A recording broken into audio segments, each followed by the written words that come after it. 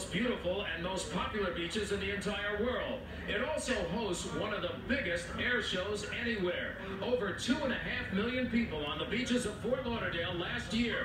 This year, it's even bigger. Hello, everyone. I'm Dick Crippen, and joining me for this year's version of the Shell Air and Sea Show is retired Brigadier General Gibby Bartan. And Gibby, it has to be special for you. You served many years in the Air Force. This is the 50th anniversary of the United States Air Force. Sure is. A lot of activity on the beach. Going to be a lot of activity in the air to celebrate it. And one of the things you're going to watch for during this show is the fact that we're going to kind of unroll the decades for you. You're going to see aircrafts from then and now.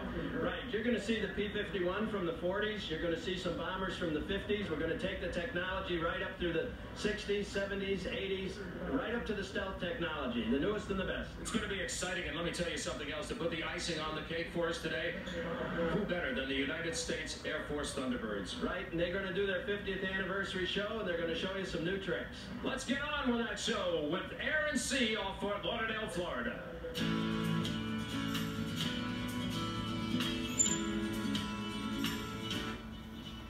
And all eyes into the skies as the Navy parachute team, the Leapfrogs, literally leaped from their big C-130 over Fort Lauderdale Beach.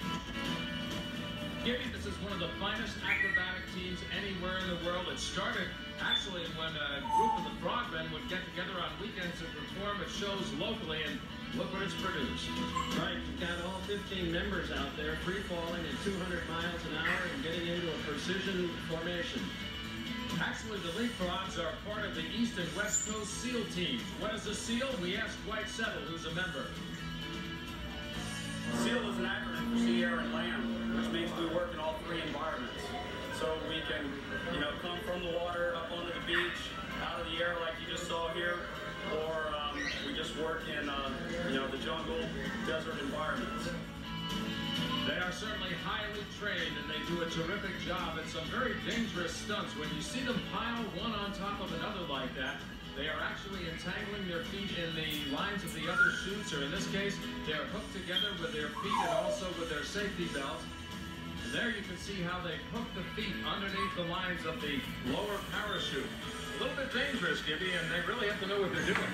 Well, they really do, and those steerable chutes that they have are really state-of-the-art, so they're quite able to do those things safely, and that's the name of the game in that business.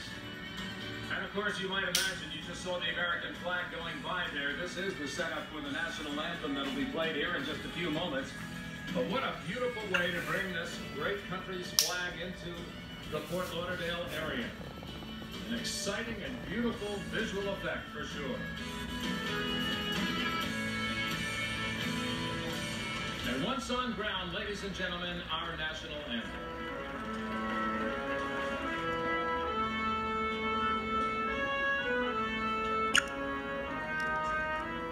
Coming up next, you're going to see Ian Broom aboard the Fujifilm Sukhoi stunt plane and the F-14 Tomcat from the United States Navy. Stay with us.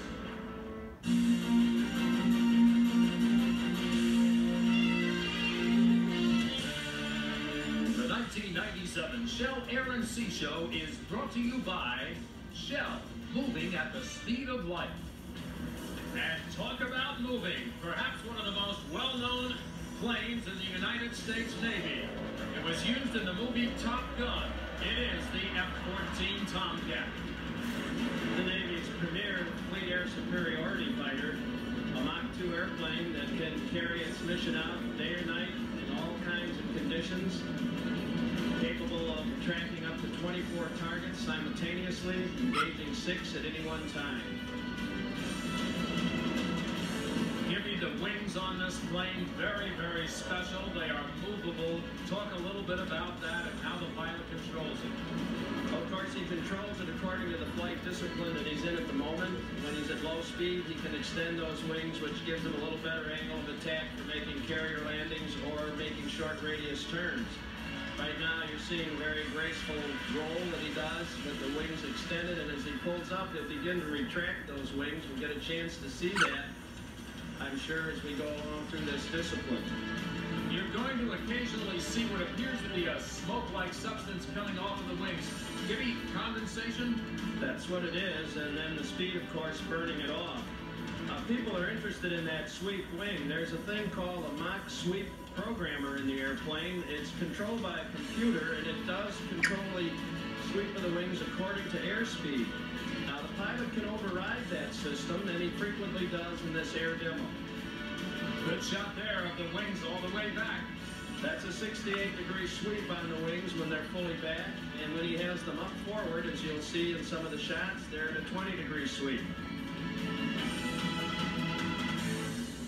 A lot of folks visiting today, and very important visitors, as a matter of fact, and with us right now is Admiral Mike Buckey. And Admiral, your impressions of this show, I know you see a lot of this every day, but... Well, it's true. I've seen quite a few of these type things, but I can tell you, this has got to be one of a kind, most unique air show I think I've ever attended. Just great. I have to think that the military is awfully proud to be able to display in front of millions as they do right here on Fort Lauderdale Beach. Oh yes, this is definitely a win-win situation. It's a win for us on the military side to be able to showcase our goods and our merchandise, and it doesn't matter what part of the service you're into. And of course, it's a great opportunity for our civilians, the taxpayer, to get a chance to see what it is they're paying for. Flying over top of the F-14 as it leads the main run area is the Sukhoi, driven by Ian Groom, sponsored by Fujifilm, and what an aircraft this is. You can see the strain of that maneuver that he's doing with that smoke in the background spiraling. He falls off into a maneuver we call a Lamshanat. Looks like the airplane is totally out of control, but in Ian's hands, I can assure you it's totally under control. This is a Russian-built Sukhoi Su-31. It is a strong, light, and technically advanced championship aircraft. Now, the construction is space-age composites like Kevlar, titanium, and stainless steel, and give you a roll rate in excess of 720 degrees per second. Wow. And look at that smoke behind Ian as he puts that airplane through 15 rolls at that rate of turn. The Fujifilm Sukhoi Precision Aerobatics Act.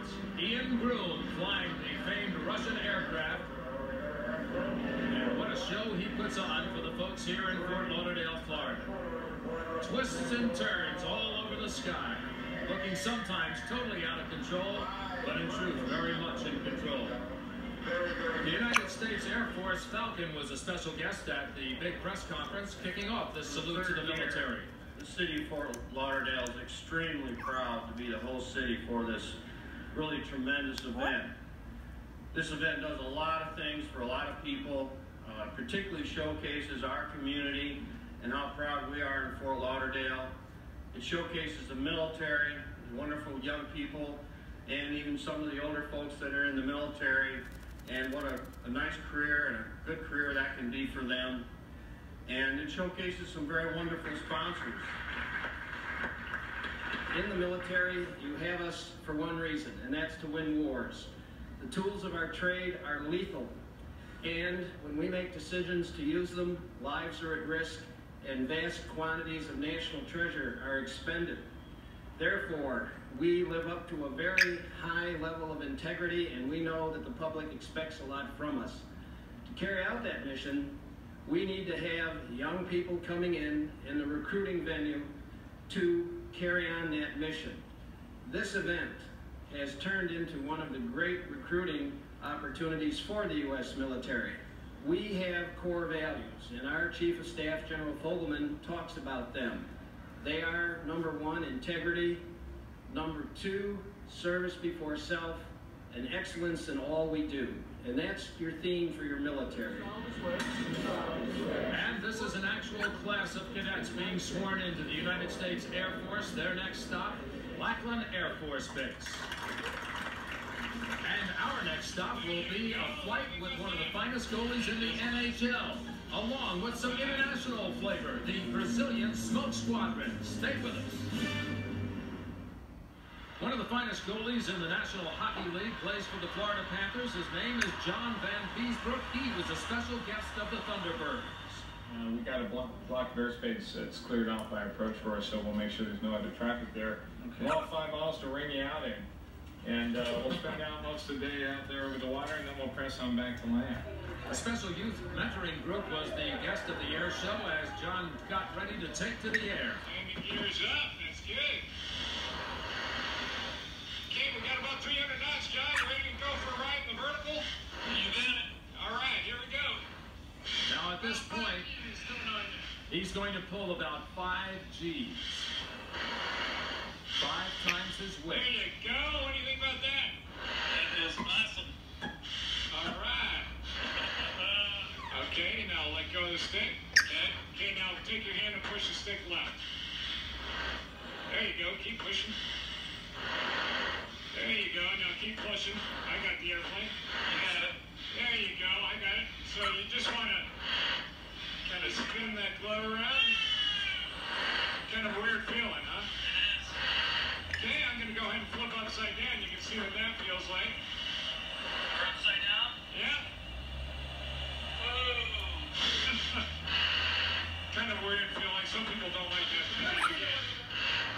Well over 9 in the front, and the height only shows 8.5. We'll do it again real quick. And he comes in for a safe landing. Quite a thrill for John Van Biesbroek. It was truly amazing. I mean, the takeoff was really special. I mean, just zooming into the sky, I felt like we were in a rocket ship, but it's really not explainable. You have to go up there yourself. Another special event surrounding the Shell Air and Sea Show is the Performers Party held at the Bimini Boatyard. A chance, Gibby, for a lot of the performers to kind of have a reunion. Well, air operations people sure like to party, and after a hard day at the airfield, this is a good way to let down your hair. And it brings about a lot of camaraderie between the crews and the pilots of the various aircraft. They get together, share a little bit of cake and some drink, and enjoy a fine, fine evening. A great kickoff to a salute to the U.S. military. And here comes Kermit Weeks from Fantasy of Flight in Polk County, Florida, with a bit of memory for some. The Grumman J2F6 Duck, an airplane that goes all the way back to 1933. Here's our Kermit dropping a few watermelons in the water. That's an airplane with an oval history, evacuating people out in World War II from Bataan. And there you can see that great spectator fleet here as they look skyward and welcome from Brazil, the Smoke Squadron. And what a beautiful, wonderful international flavor to this show. That's a group that started back in 1952, and it's got a long history, and they have just now started flying the F-27 Tucano and doing their flight now gracefully, over the top, rolling with great precision. And this is the mirror cockpit-to-cockpit maneuver, very, very precision. A lot of exciting things here, a great crowd pleaser. Everybody that sees these have seen the jets, and they love the jets. Believe me, they love the excitement of them. But the sheer beauty and grace of this Smoke Squadron team from Brazil absolutely has everybody stunned. It is just gorgeous to watch. The Tucano is a trainer aircraft, and it's well suited to this particular mission. It's a real privilege, too, to have this fine acrobatic team here from Brazil. It adds an international flavor. The Brazilian Smoke Squadron. Coming up next, we'll go back to the sea for some Wellcraft offshore exhibitions, and in the air, it's the Harrier jet. Stay with us in Fort Lauderdale. Welcome back to Fort Lauderdale, Florida, the Shell Air and Sea Show, and right off the bat, the Comcast Aerobatics flight demonstration with Phil Knight. Phil Knight happens to be the international champion of 1995 and the highest scoring member of the American team in 1996. So we're looking at a real champion put this airplane through its paces. And Gibby, I don't care how many times people see aerobatic flight like this, it looks like the plane is out of control. It looks like it's doing things it shouldn't do.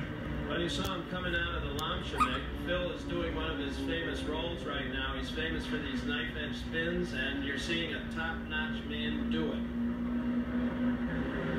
He really gives the crowd a tremendous thrill as he takes it straight up in the air, doing his turns, literally hanging it on the propeller and letting it drop off. That's the correct term, and in the acrobatic world, those moves are all graded.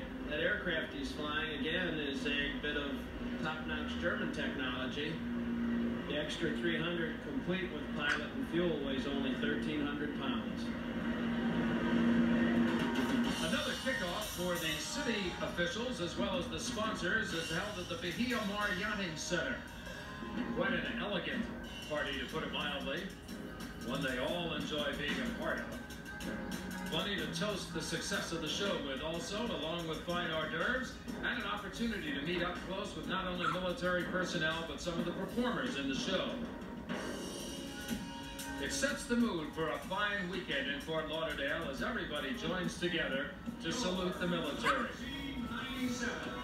United States Air Force Demonstration Squadron Thunderbirds. They move inside to honor the United States Thunderbirds, along with the United States Navy SEALs and the Brazilian Smoke Squadron. As Mickey mentioned earlier, this is the Air Force's 50th anniversary, and it's a big deal. Our motto for this year is Golden Legacy and Unbounded Future, and we really believe in that. The future of our Air Force is people. We need great people, and we continue to need the people that you provide as recruits for our airmen, NCO, officer, military civilians, and all those people that do good work for the United States Air Force. Mickey and his show